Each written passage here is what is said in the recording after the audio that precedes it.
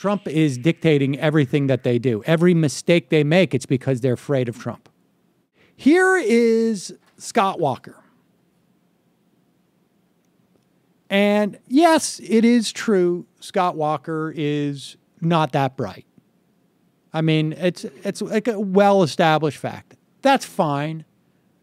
I'm sure we've had stupider presidents than Scott Walker in the past. It's possible. I don't think there should be an intelligence test for you to be president. And if Republican people don't mind that their president's not very bright, then that's fine. But this guy just keeps making stupid error after stupid error on the campaign trail, making himself look like an idiot. And the reason why he's doing this is because Donald Trump. Donald Trump has, you know, they talk in baseball, baseball and basketball, maybe hockey to a certain extent, that one team is basically setting the tone for the other. It's like forcing them to play their game. That's what Donald Trump is doing. He's forcing all of them to play on turf that they don't want to play on. That the whole rules of the game are being written by Donald Trump, and they're trying to meander through. And so you get Scott Walker telling NBC something like this. I think we should make sure we have a secure border. But why are we always talking about the southern border and building a fence there? We don't talk about a northern border. If this is about securing the border from potentially terrorists coming over. Well, we want to build a wall north of the border, Some people have asked us about that in New Hampshire. They raised some very legitimate concerns, including some law enforcement folks that brought that up to me at one of our town hall meetings about a week and a half ago. So that is a legitimate issue for us to look at. There you go.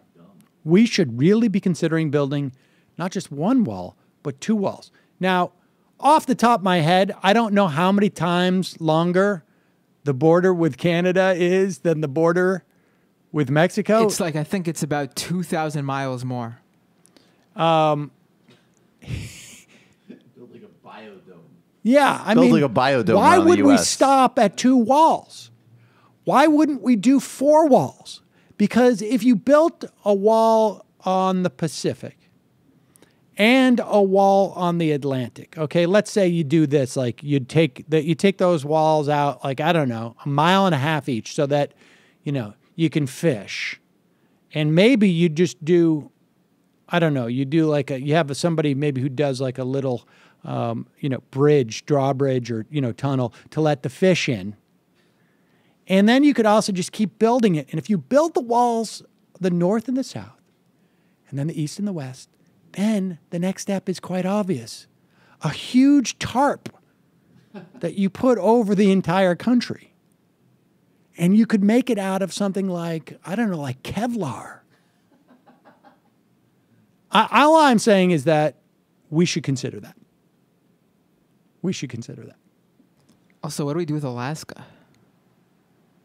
Okay, so we build a wall around Alaska. You're bound to have remnants from the Kevlar tarp, right? Because it's not like the country is shaped like a square. So there's going to be parts that you cut out. You use that, you sew that together, use that for Alaska. Simple. Everybody, I think you guys, though, and Scott Walker are missing an important point, which is that Canada needs to pay for that, man. Oh, definitely. And Russia's going to need to pay for the other one. And Donald Trump would take care of all of that. Yeah, you just need a good deal. You go in, you make a deal. You make a deal for you say, we want deal.